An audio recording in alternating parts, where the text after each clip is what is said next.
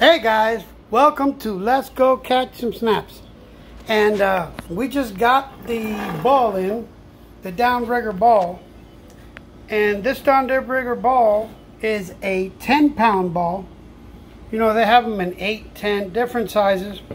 But you know, you want a heavy ball because you want it to try to maintain it, you know, weight the line as straight as possible down, especially when you're trolling. And we also got the wire with the clip at the end.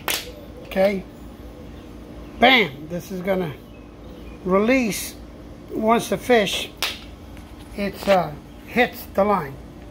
So we have it all here. Bam, we have the Downrigger weight and the line with the clip on it.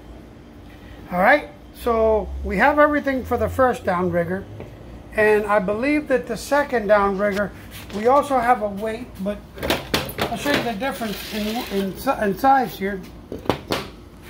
This is the other Downrigger weight that I have, and I think this is maybe a 5-pounder, maybe a 3 or 4-pounder, 5-pound weight for the other one, and then the bigger one, you know, for the deeper drop.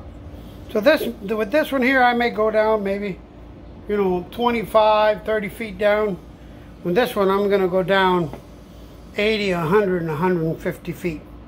So as you can see, now I'm waiting for the, I ordered the clips. It's not this type of clip, it's a different type of clip for this one, and also the lines, so we could attach everything, and then I'll show you how it works, you know, how the Downrigger is gonna work when we have it all connected on the boat.